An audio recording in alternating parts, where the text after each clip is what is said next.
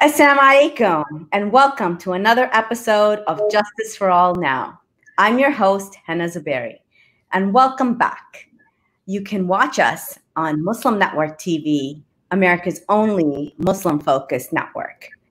And you can also watch us 24/7 on Samsung Galaxy 19, Amazon Fire, Roku TV, and soon Apple TV. You know, we talk a lot about the Uyghur cause on this show. Today, I want to concentrate on another case, the case of Dr. Gulshan Abbas.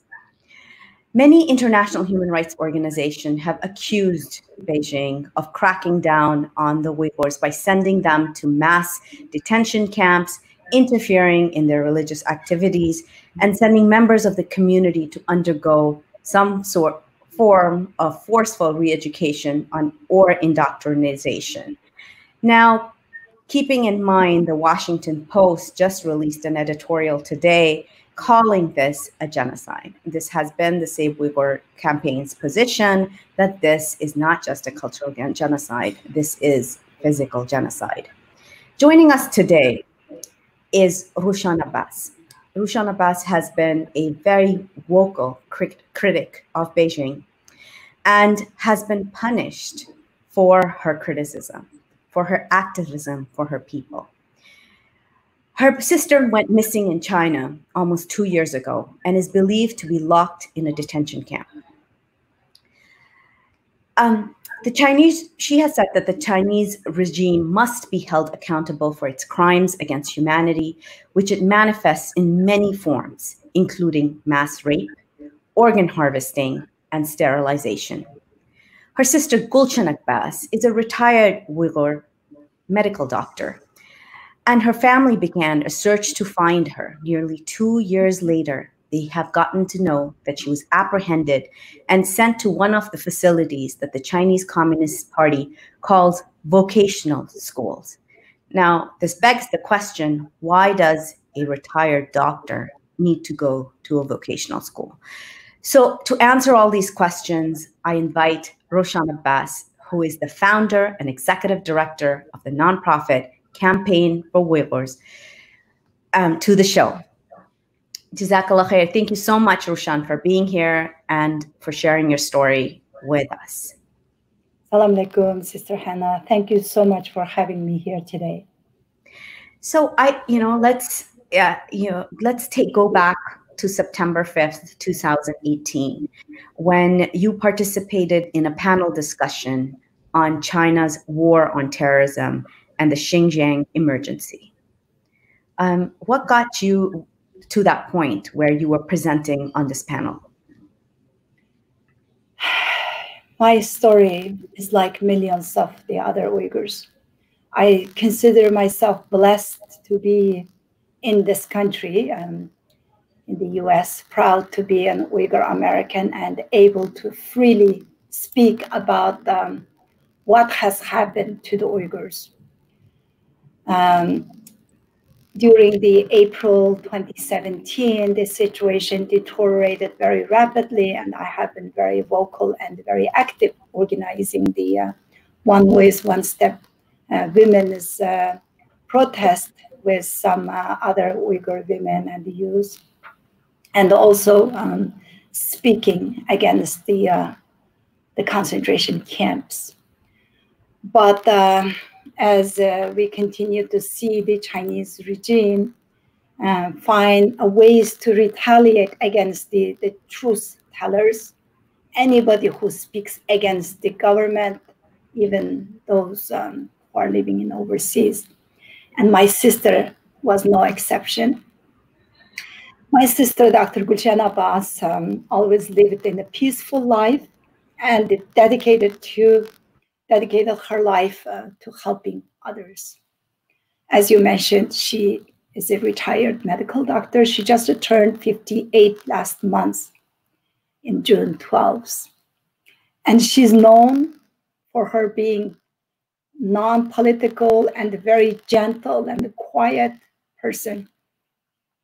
So after my husband's entire family all disappeared into those concentration camps, starting from summer of 2017, I spoke at the Hudson Institute panel on September 5th, 2018, talking about the atrocity and the fate of my in-laws. 6 days later, my sister disappeared, and I had not heard from her ever since. Repeated requests from the Chinese government for information about her whereabouts, all of them met with silence, while they continued to try to smear my name and my organization with their lies. So finally, her detention was confirmed by Radio Free Asia on June 2nd, 2020, just last month, after 21 months. After the Radio Free Asia reporters called the hospital that my sister used to work.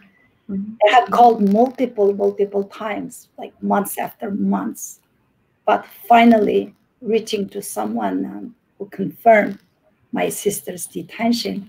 But imagine that it's not, like just some person who works there confirmed. So even this confirmation was not received from the government. It wasn't made a public statement or anything, And so she has daughters over here in the country as well. Yes. And your family has been in touch with the Chinese embassy. What else had you done in the past 2 years to find out where she was?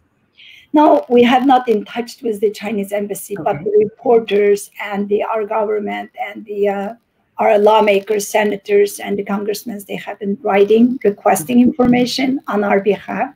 We have not contacted them directly, okay. But they just did not reply anything. My sister has 2 daughters and 3 granddaughters. They all live in the United States.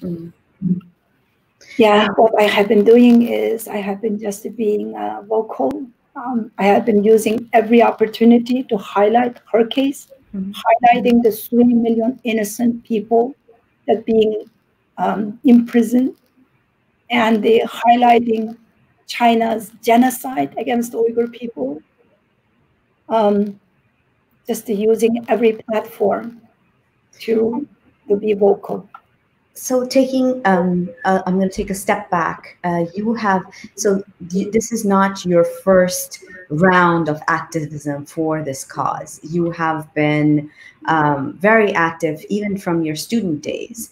In 1993, you started and you were part of the Uyghur Overseas Students and Scholars Association as the first vice president. So tell us a little bit more about yourself. You came to the United States as a student, and is that where your activism started? No, my activism starts back home when I was at the university. When I was 18 years old, actually. I was one of the organizers for the first ever student-led protest against the Chinese government in 1985. We call it December. We call it 12/12/85. That was December 12, 1985. And then again, I participated in the organization, served as a vice president when Mr. Dolkun Issa, our current leader, current president of the World Uyghur Congress, when he established students' organization and advocating for Uyghur people's rights. This is back in when we were still at the university as university students. So I graduated so-called Xinjiang University, one of the main university in East Turkestan, in 1988 as retaliation for my activism there. While I was a student, I ended up not having any job. And then I came to the United States in 1989 with my father using his influence, helping me getting passport and visa to come to US as a student. And then, as you mentioned, I was a co-founder of the first Uyghur organization ever in the United States, which was 1993. And I was vice president of that organization. Then 1998, when Radio Free Asia first founded the Uyghur service, I was the first reporter. I worked for Radio Free Asia for more than 2 years. And I also served as the vice president of the Uyghur American Association 2 terms. So yes, I have been very active.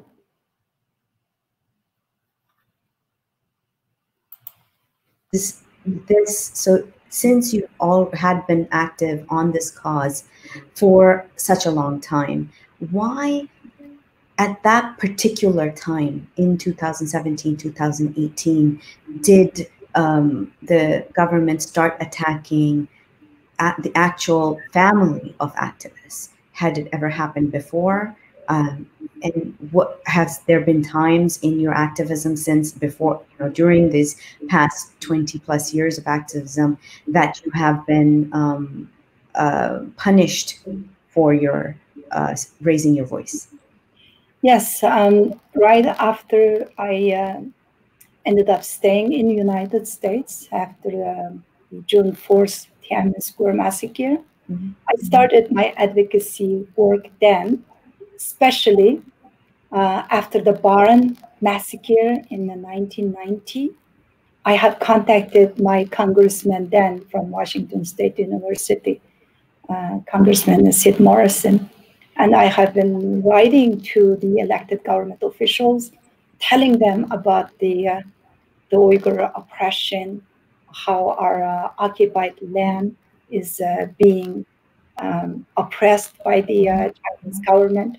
So as a retaliation, the early 90s, my father was forced to retire from his position at the age of 59.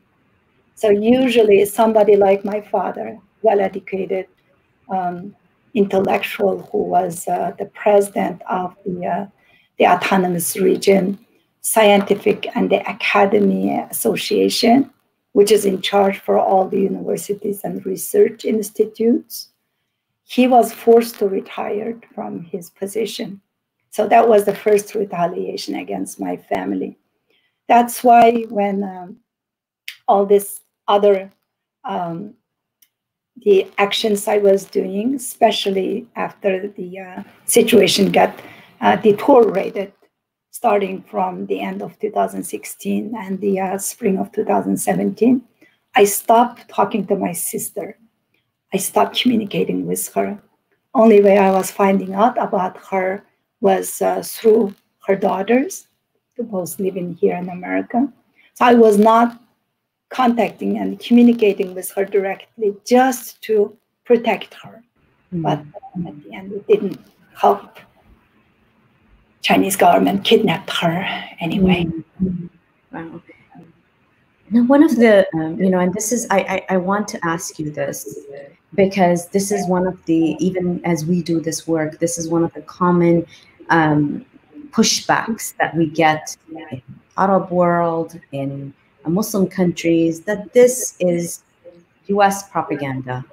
All of you, Uyghur activists are hired by the CIA. I mean, just this morning I got this email from a very big supporter of ours who said, when I share, we did a national call-in day for Uyghur Forced Prevention, Labor Prevention Act. And one of the things that they, someone replied back to him that this is all propaganda, this is regime change, they've been wanting to, all sorts of, this is the most common pushback that we're getting. So I want you to be able to freely talk over here and share what your position is on that. Yes, you have been part of the US government, but where does your activism separate from your any positions that you might have held during the course of your career? Well, everything you have stated are the Chinese false narratives and disinformation that they're spreading. the Chinese government didn't really worry about the Western democratic countries for criticizing their actions, the blatant human rights abuses and the genocide. And it states, not that I'm talking about, from their own documents, from those leaked documents, especially the sets that leaked by New York Times. Absolutely no mercy, if you remember that. Those documents states that they are genocidal policies then. So it's not just my words here. I'm talking as an Uyghur or as a bias or so-called those fabrications on my identity, CIA. Well, if I'm CIA, what am I doing here in America? Spying on who here in America? If I'm CIA or spy, I should have been somewhere else doing that. But the truth is, this is the government accused me in their official papers in the China Global Network paper. They accused me and our organization for spreading rumors about missing relatives while stealing other people's pictures. Well, as you see, this is my sister.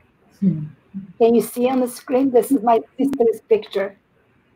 This is the picture I have been carrying around for past almost 2 years, ever since her abduction. Everybody knows this face is my sister, Dr. Gulshan Abbas. Yet the Chinese government can be so desperate and just try to discredit me. They are labeling me for stealing other people's pictures, and I am the one spreading rumors about my missing relatives. So if my sister is not missing, why in the world her 2 daughters, they cannot communicate with her? Where is she then? Why my sister's apartment is sealed?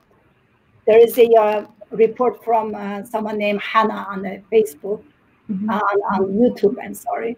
She was in front of my sister's apartment, and she testifies that she went to Rushan Abbas's apartment and the door is sealed. She's not there. She couldn't find my sister. So you know why they're doing this? They're spending so much money on the Muslim majority countries and the Muslim groups because they're afraid the world finding out their true nature. Because the nature of the game here is not just the Uyghurs is a target. China is waging a war on Islam. China is basically trying to eradicate the religion from the Uyghur people as the Uyghurs, as the Uzbekistan is the eastern fortress for Islam. If they if they can pass through this, if they can demolish that fortress, there's nothing is going to stop China from moving all the way from Central Asia through Turkey to Africa, Middle East, all over. Their goal is not just stopping in East Turkestan. Their goal is to take over the world. If a communist totalitarian regime wants to achieve its goal, what's there to stop them? That's the faith. That's our religion. Just like past 70 years of occupation, what kept us is our faith. What kept us from being assimilated, from being completely losing our language, our ethnic identity, was our religious identity. That's what kept us. So that's where the target is. And the Chinese government doesn't want our Muslim brothers and sisters to find out that truth. So very unfortunately, many of our Muslim brothers and sisters very naively believing China's false narratives and disinformation. That's why we have a lot of work to do. I wanted to ask you, so there, after people have spoken up about their missing relatives, there has been some of them have had been able to given their a chance to meet, you know, online with their relatives, or they might get sent a video, or sometimes they release them. You know, some of the activists have been, and that's why more and more people are speaking up in the hopes that some of their loved one would have been released. So in this case of your sister, has there been any development at all, aside, you know, with their with her daughters, or anybody else inside East Turkestan who has had any inkling of connection with her? Unfortunately, no. As much as me being so vocal, being all over the news media, social media, and they are physically traveling around the world, speaking in every opportunity with my sister's picture, still there's absolutely no any kind of communication to my nieces, my sister's two daughters. Therefore, it worries me because I don't see any proof of life of my sister.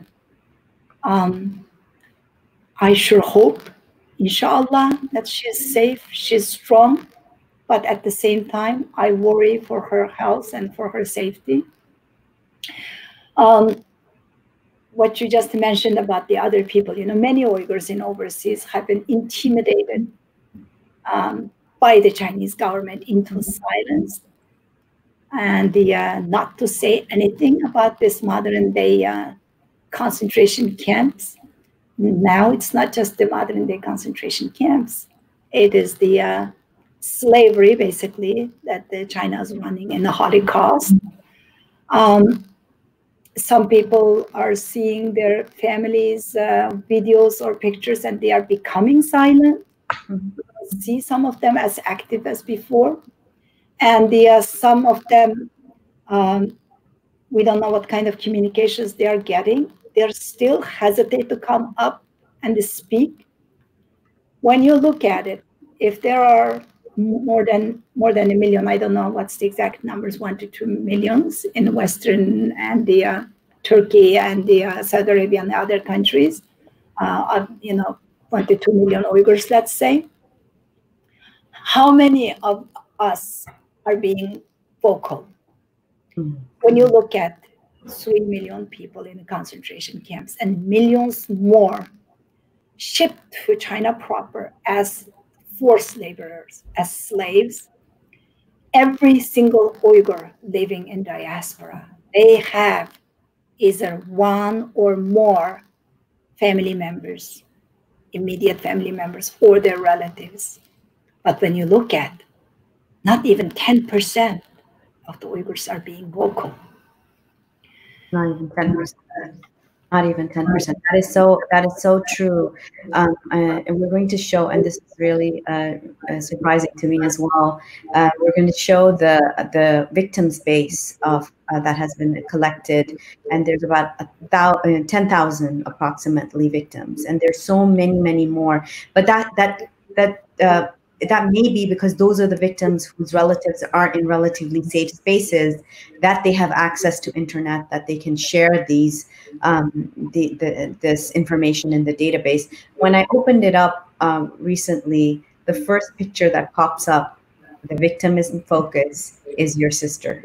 That just gives me shivers right now just to think about that. She's and it lists her, you know, as her age, and then goes into who all has testified for her. There's a testimony of a linguist and a writer from Kashgar, who is now living in Norway. Could you tell us what who is he and what is his testimony about? Abduweli Ayub? That's really nice. I didn't even know that Abduweli Ayub testified for my sister.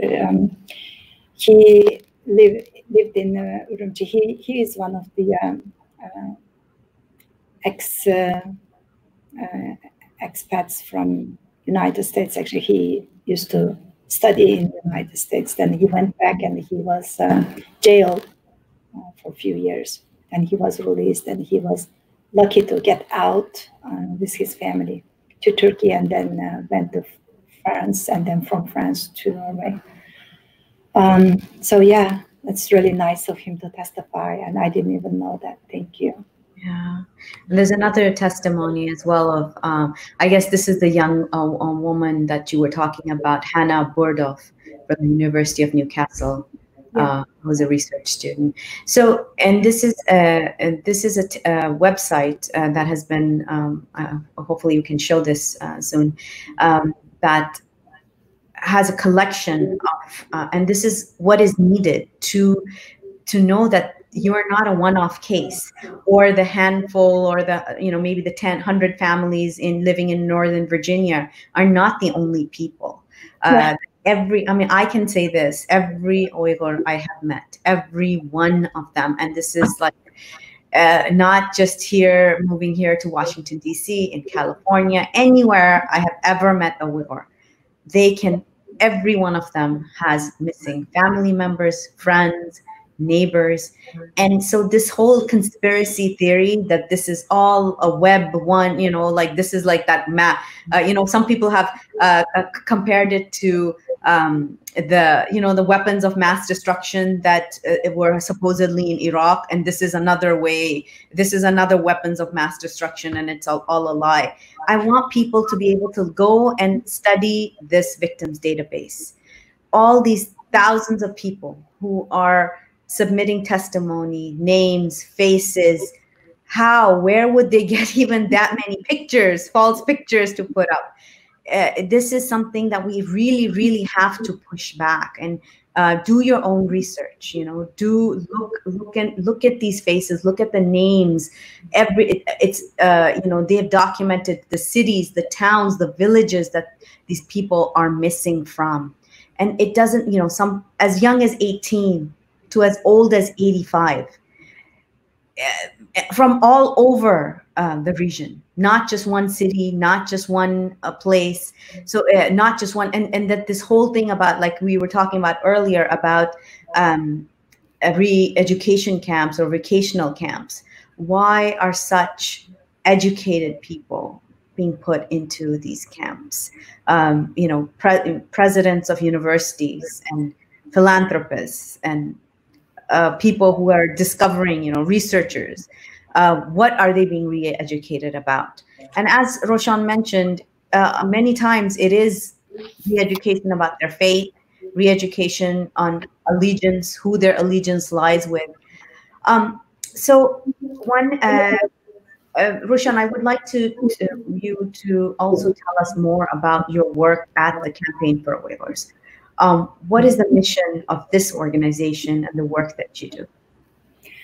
Campaign for Uyghurs, we are concentrating on the raising awareness, educating the general public among the grassroots organizations, just because of what we are talking about here. Mm-hmm. When you talk to the government entities or human rights organizations or anybody who's directly involved with China or foreign policies with China, they know what's happening. Mm-hmm. But when you talk to general public, still so many people don't know. If our Muslim brothers and sisters living in United States naively believes the Chinese false narrative, you can't blame the other people who has nothing to do with the Uyghurs living thousands of miles away in the other part of the world. Those Muslim brothers and sisters supposed to be our brothers and sisters in faith in Islam.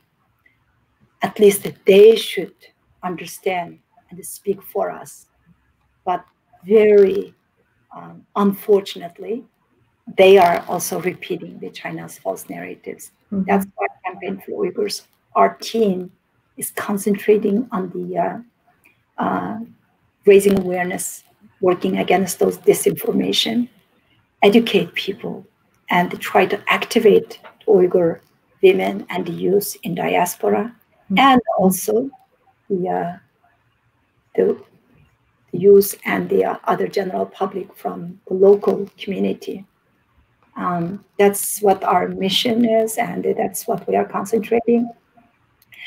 Just listening to what you said about this very crucial work that the victims database people are doing and working with this. These people, I have to give my best respect and my kudos to those hardworking individuals. Their work is so important to fight against China's disinformation. As you said, the people in the concentration camps, those are not just the numbers. Those are not just 3 million or this much or that much. They are their fathers, mothers, grandparents, their brothers and sisters, their sons and daughters. They are university professors, they are famous writers, they are famous singers, and the successful business people. So putting each individual story and speak for them is very important. Yesterday I was being interviewed by India Today, and they had someone called Mr. Tangen or Tangen, or I don't know how to pronounce his last name. He called himself an American. At the end of the program, I was so frustrated with his, I don't know what to say, stupidity or naively believing the Chinese propaganda or selling his soul to Chinese blood money. He was defending China and accusing me for being separatist, and basically saying that those people are supposed to learn Chinese and supposed to get jobs. This is what the Chinese Communist government is saying. And looking at what's happening in Hong Kong today, looking at what happened in Tibet for so many years, okay, they can blame me for something and they can blame the current situation, but didn't we just witness how China can undermine the international rules and can conduct what they did in Hong Kong at front of entire world's watch? East Turkestan is isolated. Turkestan is the most further, a place that's so far away, the inland city in the world, far away from any kind of body of water, ocean, or anything. And with the mountains surrounding in the 3 parts, they just block the whole area, and they are inviting only people they want to come and repeat their false propaganda, and they staging up those happy so-called volunteered trainees.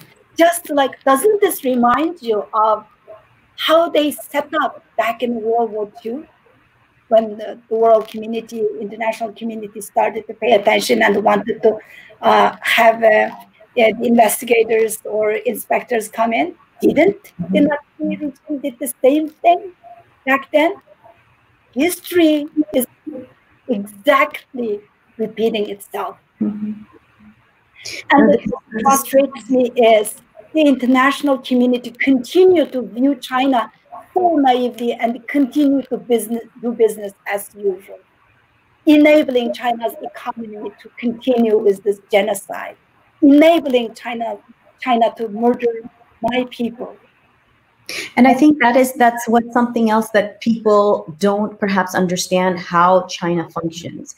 And this is something that historically people have not studied the long game that China plays. This is not something that is, and I often also think that because the way the Communist Party runs, especially under Xi Jinping, how they run business. When people are doing business with Chinese entities, they tend to think, hey, it's me, I'm a business, so therefore on the other side, it must be also a small business person that I'm assisting, and we have a relationship with each other. but you're from, you've lived under its occupation, so you know what it is like.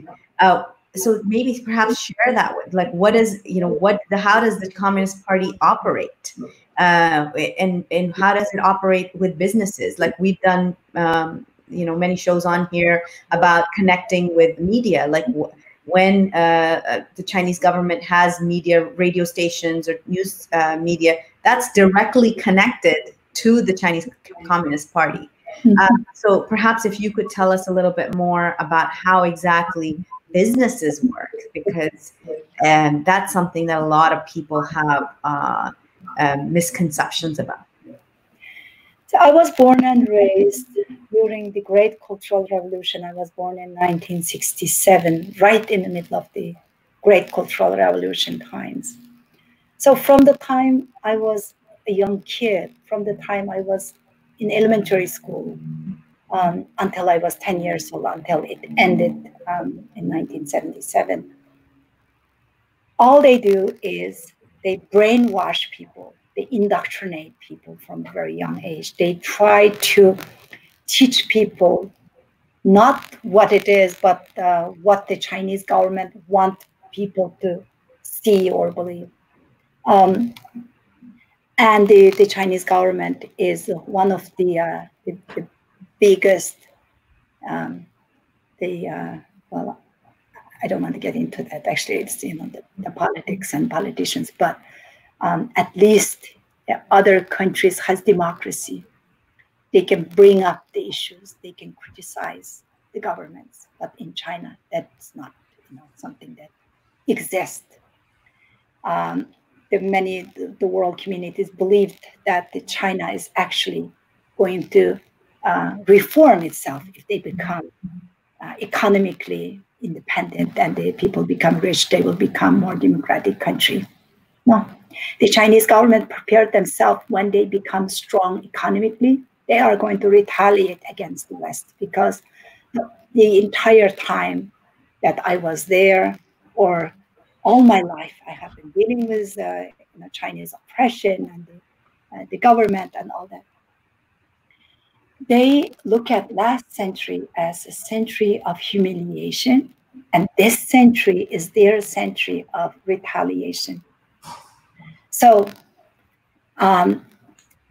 the continuing to maintain the friendly trade with China is actually, that's not only dangerous to like a current world order, but that's going to set what we are going to live, what kind of world we are going to live for our next generations. Do you blame some of these, if I look at it from, as an American, we have to be, we're free to be critical of our government here, and we often are. And one of the things that we critique is the fact that we have been militarily expanding and, attacking countries, bombing countries.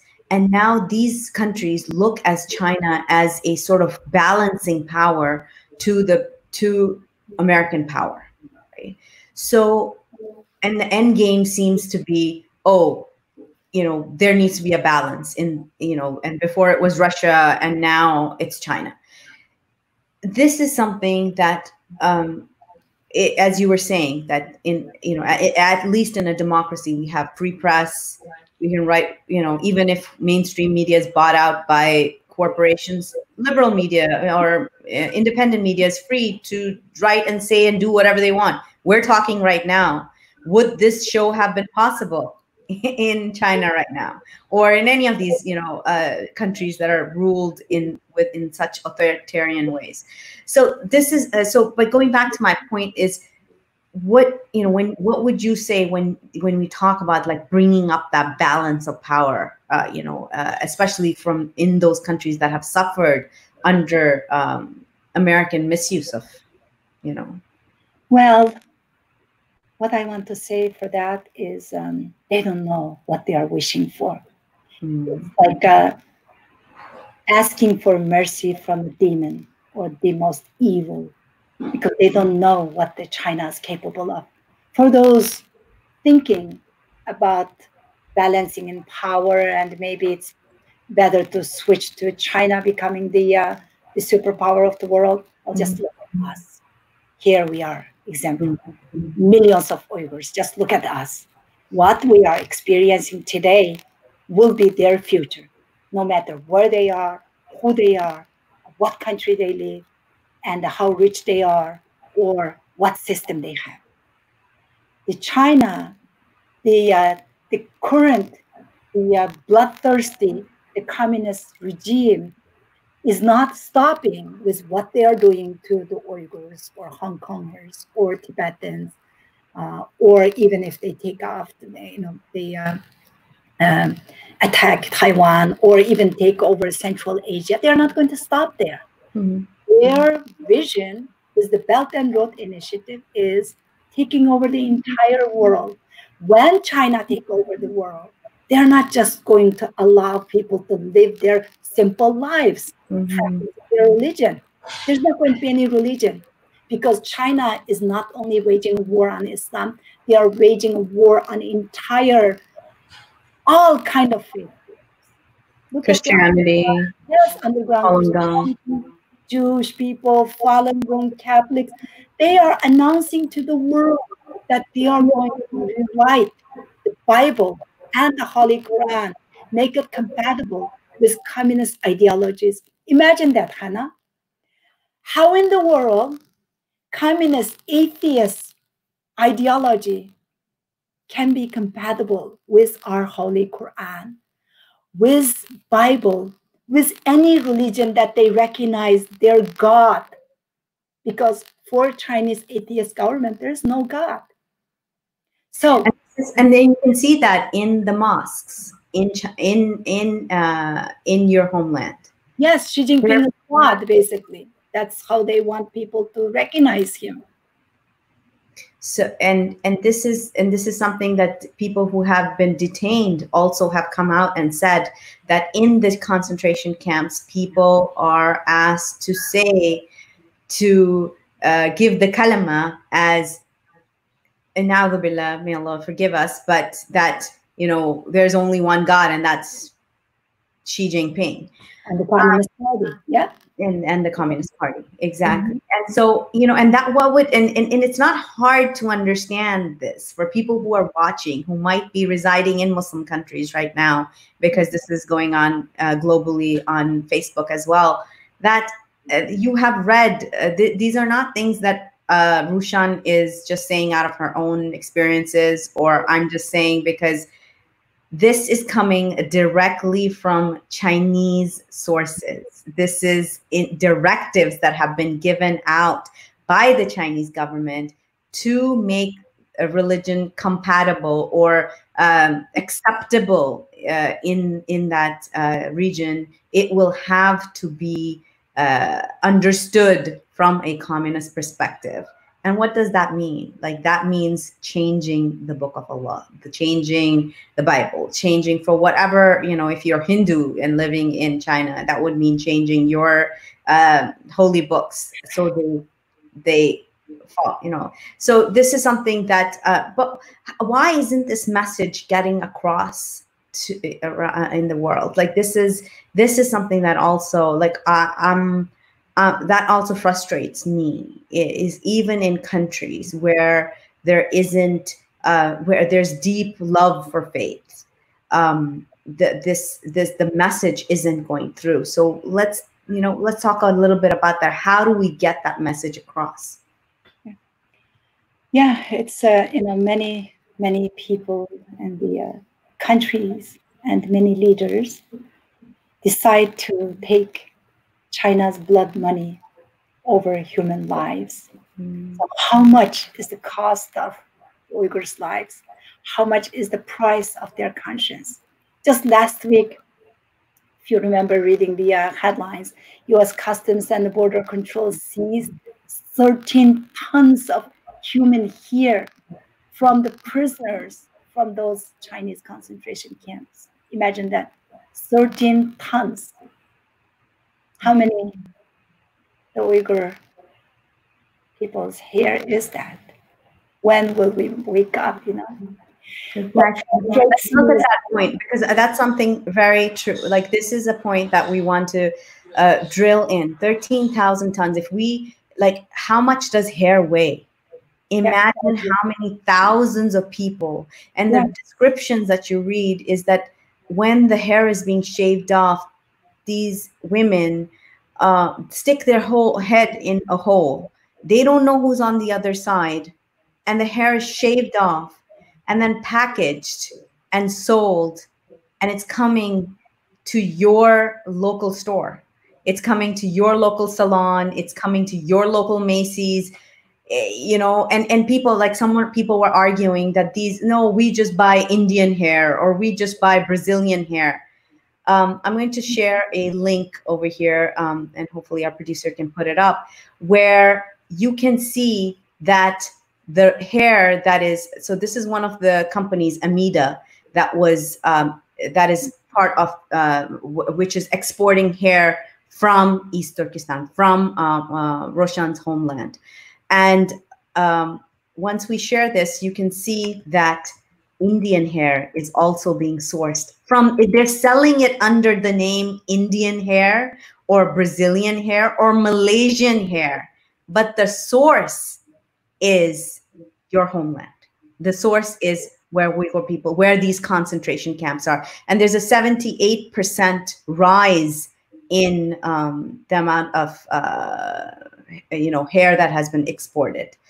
So hopefully we can share this so we can show you exactly what, and this is, if this doesn't make you feel just terrified, like disgusted, and make it real for you, then I don't know what else will. And the fact that, let's talk a little bit about organ harvesting. You know, the fact that China is able to say organs on demand. What does that mean?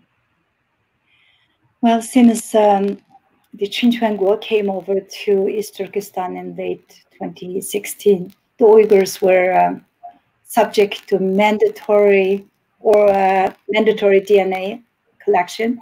Mm-hmm. We were not sure what was that for at the time, why they were forced to take medical exam and give blood for DNA testing. And then later, we started to hear advertising, propaganda videos in Arabic or two Arabic countries. They're advertising halal organs. Imagine that. Halal hearts, lungs, and the other organs. Why the international media or international communities or the Muslim organizations are not outraged by this? If you remember, Hannah, a few years ago, there was a priest in Florida said he was going to burn one copy of Holy Quran. The entire world, the Muslim world, went on the streets with outrage, and they protested. And that was all over the media. Mm-hmm. Well, right now, not just the Holy Qurans, not praying rugs, not any kind of religious materials, but the Uyghur Muslims themselves are being killed. There are crematorias next to those concentration camps, for a culture doesn't practice cremation. We are Muslim. Mm-hmm. We don't practice cremation. Last time, the world saw concentration camps and crematorias together. We all know what happened. So where is the values of the Western democracy? Where is the conscience of the world? Where is the humanity in people? So what are we waiting for?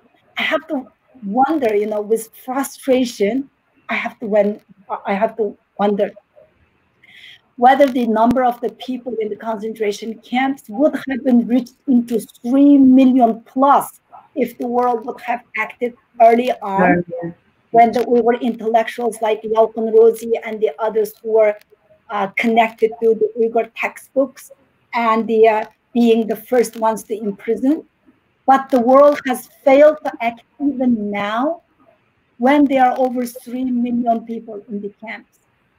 Exactly. What frustrates me is not only that, China is getting rewarded actually by being the host country for 2022 Winter Olympics.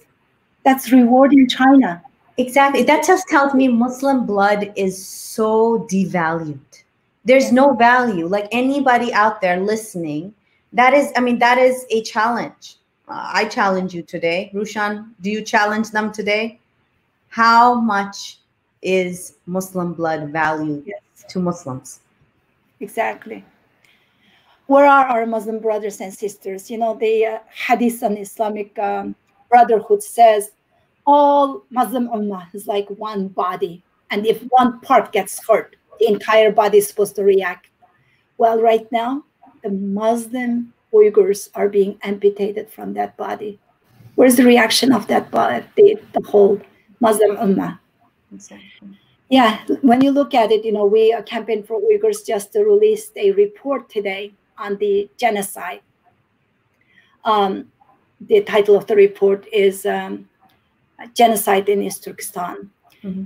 Basically, by waiting so long to act, the silence from the international community, the muted reaction from the international community is the reason China's actions in my homeland in East Turkestan now basically meeting every single elements, every single act listed in 1948 Genocide Convention, exactly. Each of which the China, including China, is obligated to prevent.